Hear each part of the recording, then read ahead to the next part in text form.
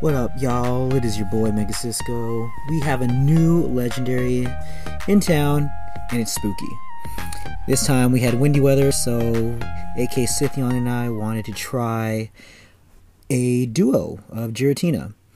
I'm using two maxed out Rayquazas. She has two max, and the rest Dragonites except for her last, like level 30 something Rayquaza. I go in with the Raid Trick. She doesn't. But yeah, it's I'm gonna speed it up after this. But luckily, it all depends on your moveset. It scales with difficulty. If it has Dragon Claw, you're in for a world of hurt. Luckily, this one had, what's it called? Shadow Sneak. That's also a fun game in the main series. I mean, a fun move in the main series. I like Shadow Sneak as a move in the main game, but it doesn't have the properties it does in this game. It's just a damage dealing move.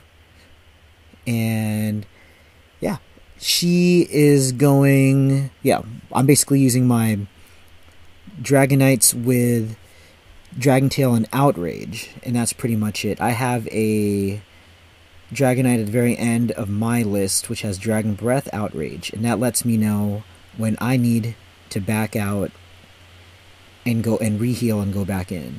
So that's my strategy, so we're not out of the lobby at the same time.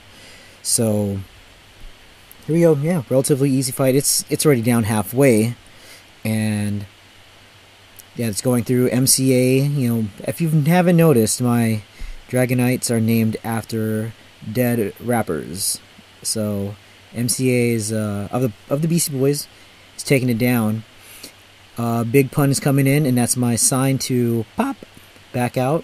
I'm going to re-heal, re-up, make sure I get the max revive. Boop, boop, boop, boop, boop.